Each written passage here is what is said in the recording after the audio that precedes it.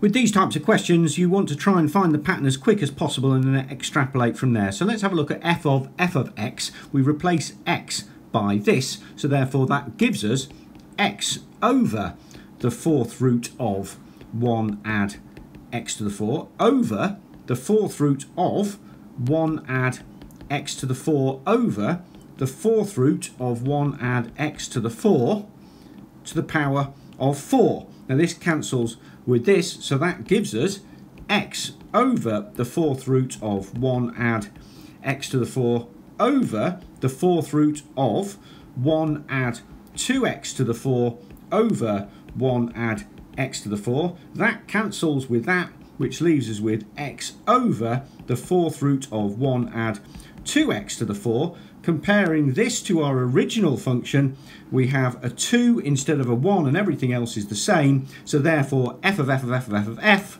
will be 5 instead of 1, which is answer B.